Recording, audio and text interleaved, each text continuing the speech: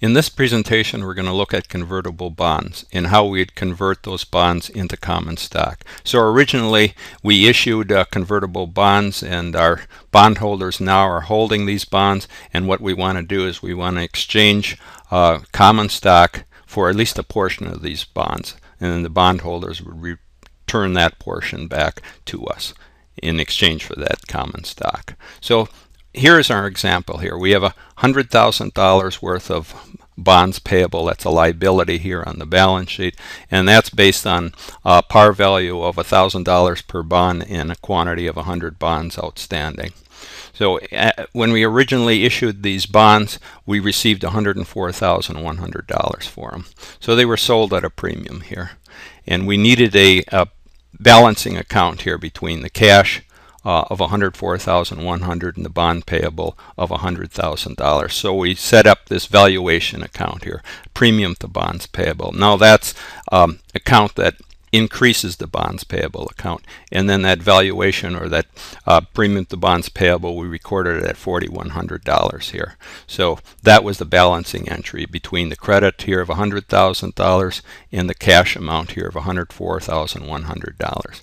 And now we amortize that premium of bonds payable down to this date that we want to convert them here. So we have to figure out what our carrying value is at the date that we convert these bonds. So in this case here, we had a premium amount here of $2,647, and then the net carrying amount of that bond here was $102,673. So that's the figure we're going to work with here when we convert those bonds into common stock. All right, let's go through the mechanics of this bond conversion. And here we're going to use the book value method. Remember that, the book value method.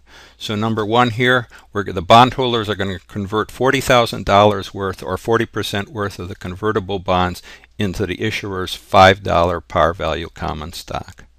And we'll calculate our numbers here. The number of bonds converted would be the $40,000 worth divided by $1,000 per bond, or 40 bonds exchanged here total.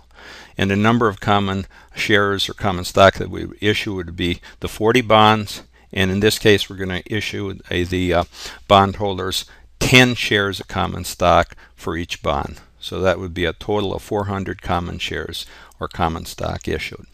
So we go up here for our bond payable as our liability here on the balance sheet, and we reduce that by 40%, or decrease it by $40,000 here. Now this premium of the bonds payable would also be reduced by this 40% here, and that is based on whatever the carrying value is in this premium or discount at the time of conversion. So that amounted to $1,069, that 40% of the carrying value here in this premium to bonds payable. So our total carrying value here of the converted bonds would be the $40,000 up here in the bonds payable, plus this premium amount of $1,069 for $41,069. And of course that would be the same here as the $102,000 total times 40%, or $4,169. Now in our common stock here and stockholders' equity, we would increase that by the number of shares that we issued here, are 400 shares times a $5 par value common stock, for a value here of $2,000. Now our balancing entry here would be to additional paid-in capital for the common stock, and we'd increase that by the carrying value of the bonds less this par value up here. So we'd have the $41,669 here, the carrying value of the bonds that we converted, minus the $2,000 par value of that common stock we issued, for a total of $39,069.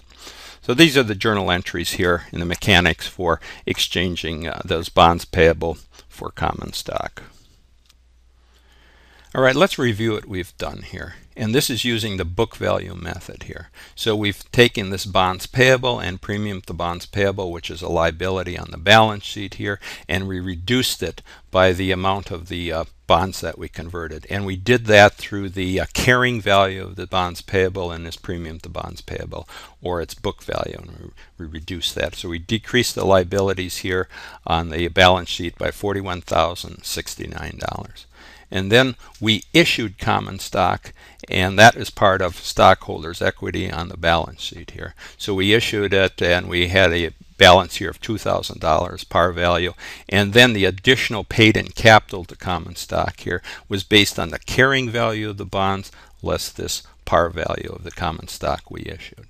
So again, we use the book value or the carrying value here. So what we've done here is we increased the equity by $41,069. So we reduced our liabilities by $41,069, and we increased our equity by that same amount here. So we converted the bonds liability into a stock equity on our balance sheet.